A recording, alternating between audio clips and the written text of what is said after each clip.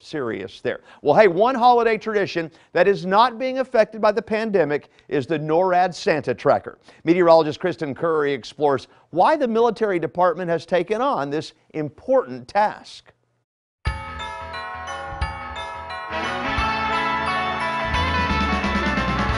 What started back in 1955 as an accidental call by a child looking for Santa Claus is now one of the most highly anticipated holiday traditions for families all over the world.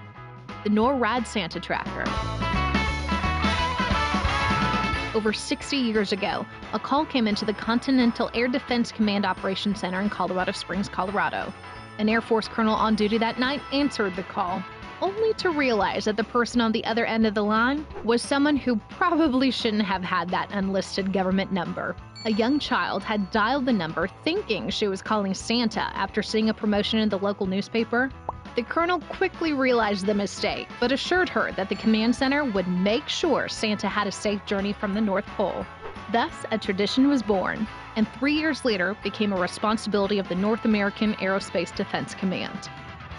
Tracking anything and everything that flies in and around North America, NORAD operates 24 hours a day, 365 days a year.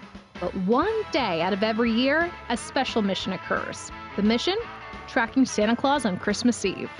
The Department of Defense's NORAD Santa Tracker website follows Santa's sleigh all night, updating his location and the number of delivered gifts each minute.